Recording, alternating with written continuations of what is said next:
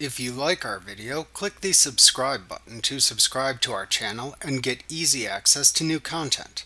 To see our full suite of ad-free video courses and training materials, visit us at teachucomp.com.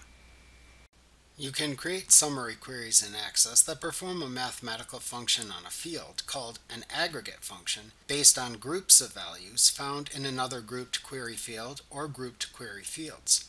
These are usually shorter queries, often used for reporting. For example, if you wanted to know the sum of sales for each salesperson in your company, you could show this in a summary query, assuming you were recording the salesperson for each sale that occurred. To do this, you would need to first create a query that has the salesperson field, followed by the sales amount field. You would then group by the values found within the salesperson field and sum the values of the sales amount field for the records in each unique grouping of values found within the salesperson field. To create a summary query using aggregate functions in Access, open the query in Design View and add the fields needed for grouping, the fields to calculate for each grouping, and any fields needed for criteria purposes in that order. Then click the Totals button that appears in the Show Hide Button group on the Design tab of the Query Tools Contextual tab in the ribbon. Doing this adds a new Total row to the QBE grid of your query.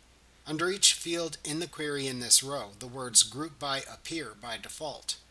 The Group By value indicates that the query will group all records in that field that contain the exact same value.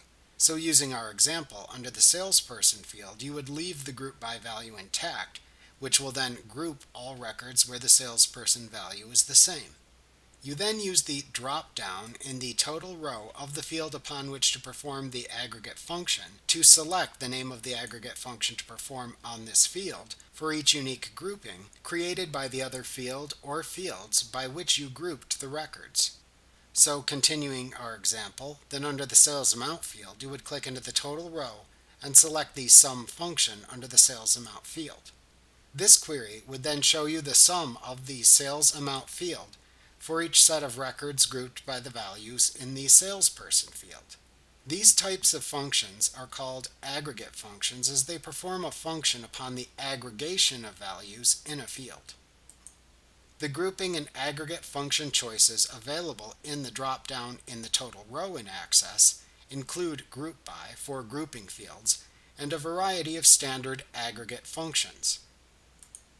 There is also an expression choice, which you can choose for query fields where you create a calculated field in a summary query and want it excluded from being used for grouping or aggregate functions.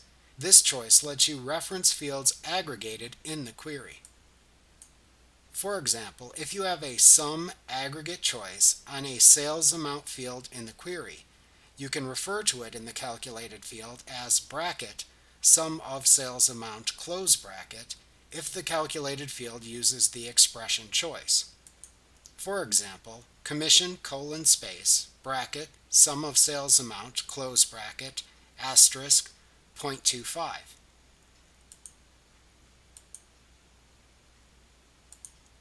Note that it also includes a where choice, which you can choose for fields you must add to the QBE grid for criteria purposes, but which you do not want to show in the query results or include as part of the grouping or aggregate function calculations.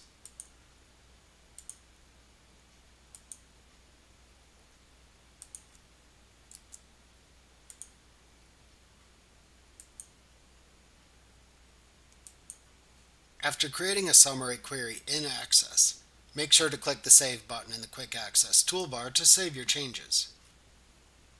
Remember to click the subscribe button to see more of our videos.